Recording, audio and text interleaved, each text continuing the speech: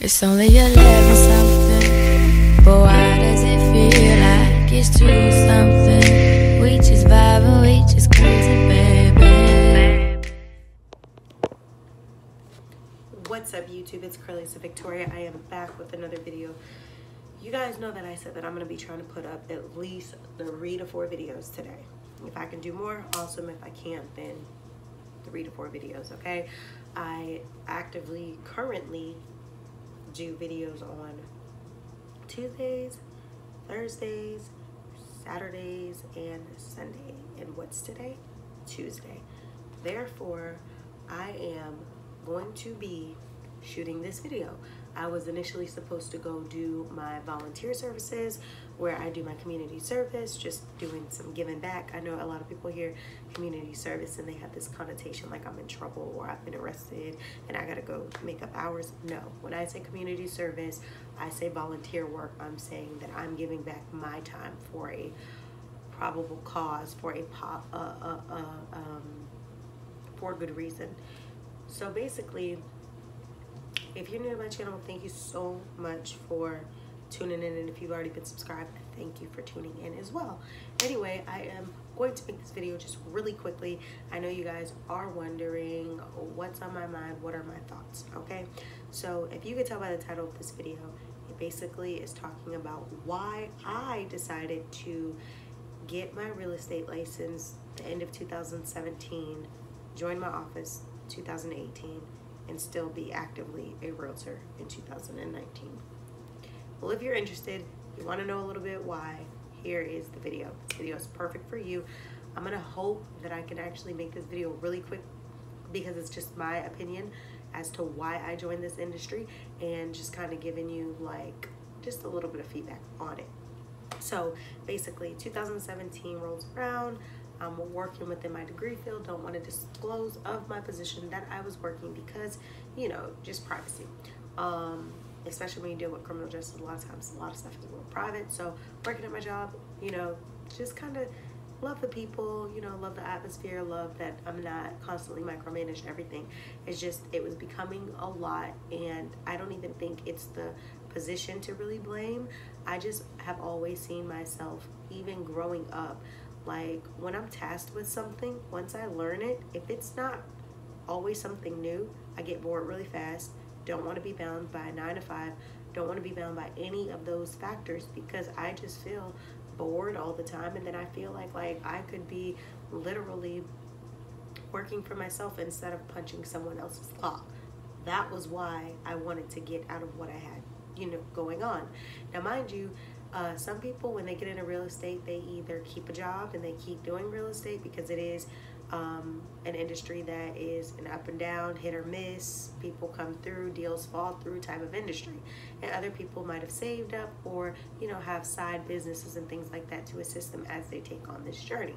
Well, for me, initially, when I started real estate, I wanted to focus on getting all of the educational requirements out of the way. I was not only working my position, I had picked up a secondary job just to do. I was working my position and I was pursuing my MBA. So for me, it was a lot going on all the time, a lot of education.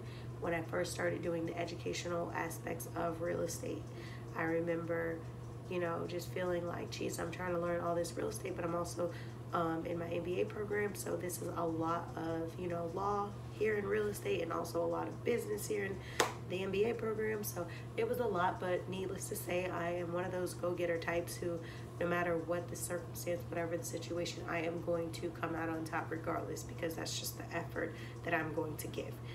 So I'm working on, you know, everything, and I was doing that, and I ended up, you know, getting all of my pre-licensing, all of those educational requirements needed prior to taking the state exam done. Got that done, took the state exam, ended up passing the state exam. Once I passed the state exam, there's post things that you have to do to maintain your license and that you have to do before you could potentially be having an expired license or something becomes null and void, things like that. So there was a lot that you had to get done, but I strategically set it up in addition to the schedule that I already had, and I was able to get those requirements taken care of and squared away. So fast forward past all of my stuff, mind you, some of these steps as far as education, you don't have to do them right away when you first get licensed, but there are some steps that you have to do by the end of your renewal period, and if you don't do them, you do run the risk of your license becoming null and void. So for me, being that I wasn't anxious for anything in a sense, I wasn't one of those people who said, when I get into real estate, I need to make my first check because I don't have anything else that's going to back me up. Wasn't me. Obviously, you know, it is more of it kind of is a little bit difficult in a sense, because you do want to take care of your regular responsibilities, but here's this entrepreneurial endeavor that's going to require additional costs and things like that, that's taking away from your budget that was never planned for. You see what I'm saying? So it could become a little bit difficult for people. It could be a little bit, you know, a sacrifice / compromise. I know how much time I sacrificed and how much I compromised and the money that I poured into this profession and this career, and I knew that I was not going to let my license become null and void simply by not doing the things that were asked of me. So I decided after I got licensed, like I said, end of 2017, I got licensed. After I got licensed, I literally went on a spree of education in addition to my MBA program, because I finished my MBA program in 2018.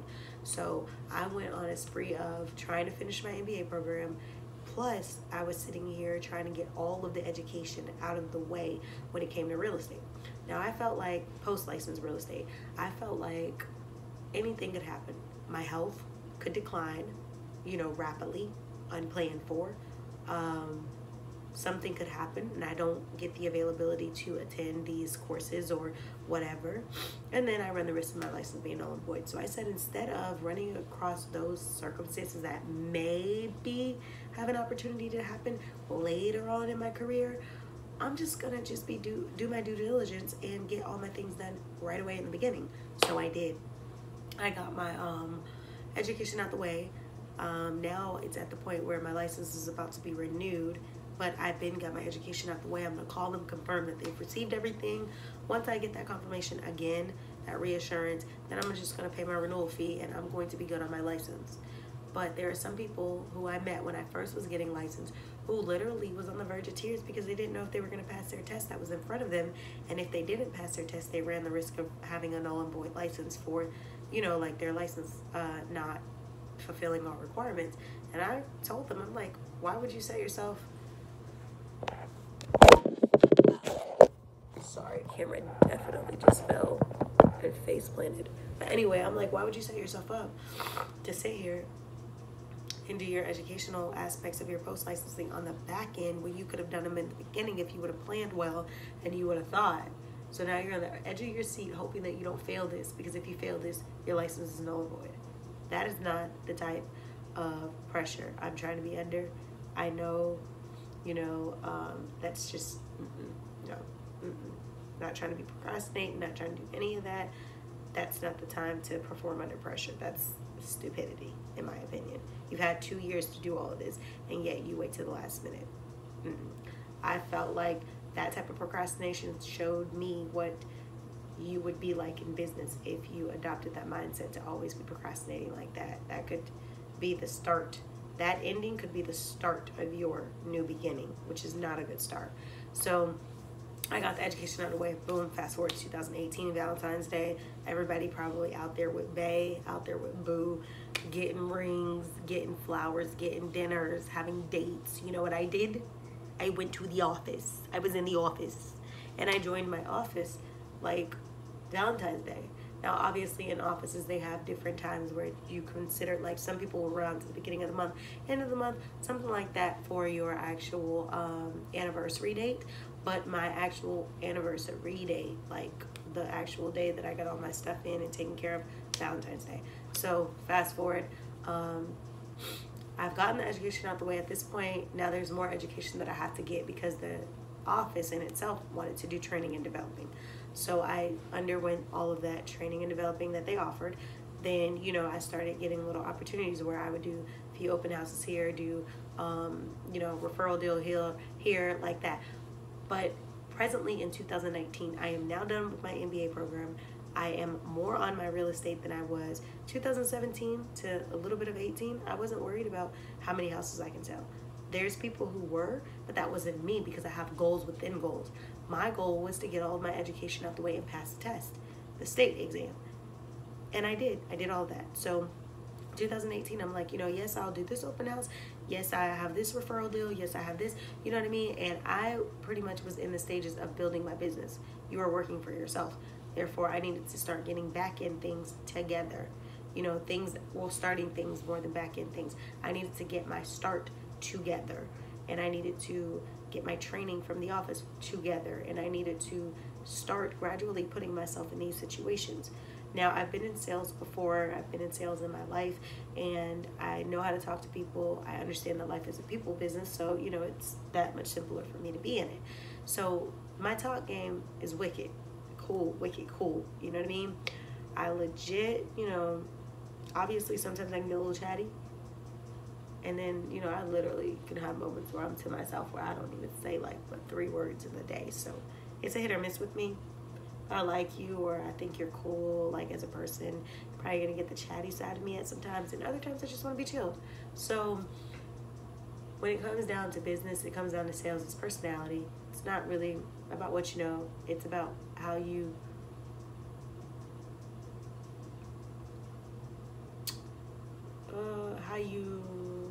finesse what you know.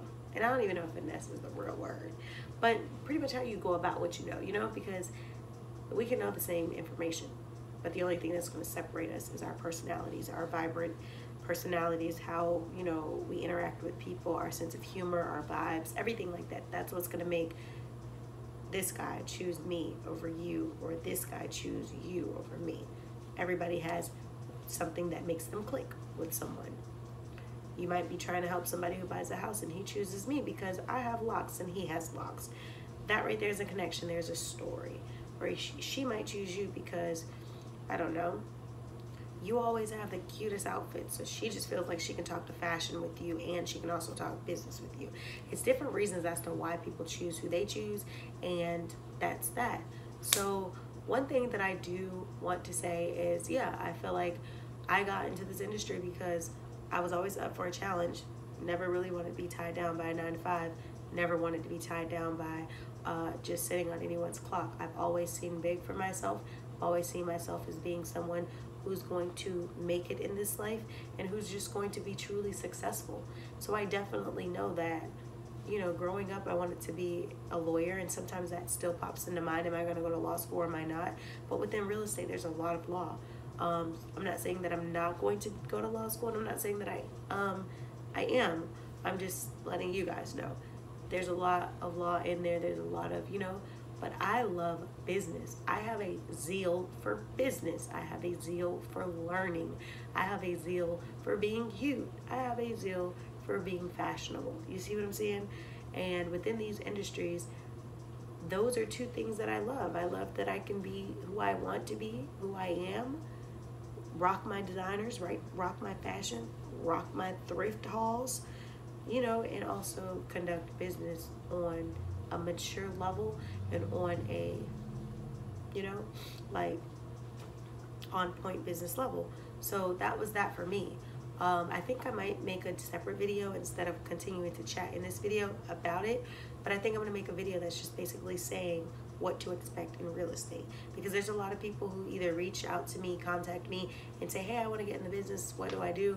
First of all, if you ever are one of those people, I'm not going to tell you step for step what to do, because my thing is, if you're passionate about something, you love something, 1, you're going to appreciate it more when you've had to do the work and you've had to struggle to get there. 2, if you're really passionate about it, you're going to do the work to find out how do you become that position, that whatever you want.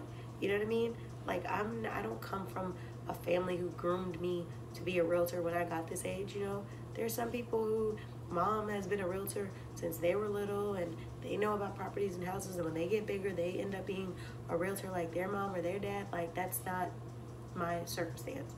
So whatever I wanted, I've always searched it out. I've always went after it. I've always done my homework and never looked to somebody else to tell me exactly every step of the way. And if you think that that's how things work, it's not. It doesn't work like that. Which eventually we're doing a lot of working with my consulting and stuff like that I'm going to be doing, you know, like business consulting at some point. These things, these questions on business strategies, on opinions and things like that you guys are going to start having for me, I'm going to start being able to actually offer that as a service to you at some point. But as of right now, unless you are paying to be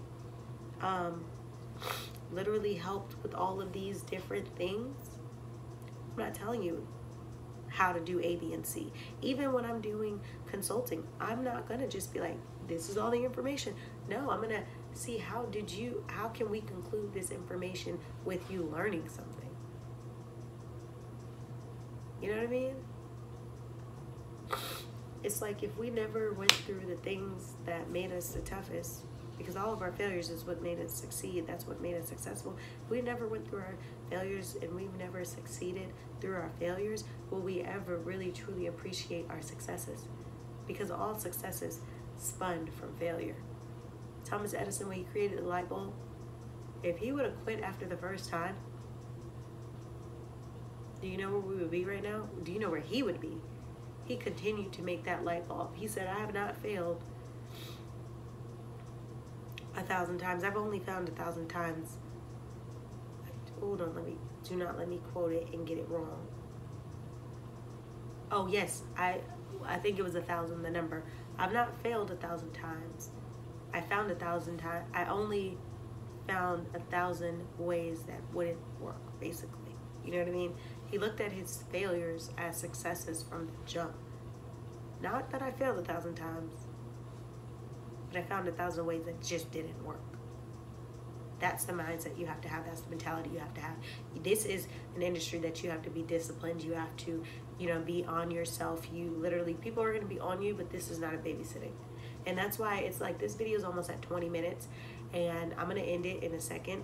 I'm going to make a separate video that's just going to talk about what I was just talking about, okay? So basically, to conclude this video, I got into this industry because I am a very, very, very tenacious person. I'm a very, very hardworking person, and I definitely have always believed in entrepreneurship. I've always seen myself as my own boss, and though I am going to be potentially segueing in addition to what I'm doing into something that is going to probably require a 9-to-5 basis from me, I'm not leaving real estate, but I'm adding something that may cause me to be, you know, on a steady 9-to-5 clock, not by force, but by choice, but also for growth within what I'm doing. I'm not going to reveal what it is right now because I've only been in 2 rounds of interview. I have not yet reached the 3rd round, and if I reach the 3rd round and I am selected, then we can go from there. But right now it's no real biggie to talk about it because it's not secured. So I hope you guys enjoyed this video. Make sure you like, comment, share, subscribe. Give this video a thumbs up, please. You give the video a thumbs up, buddy. No, but until next time, I will see all of you lovely, beautiful, faithful people in my next video. It's only 11 something.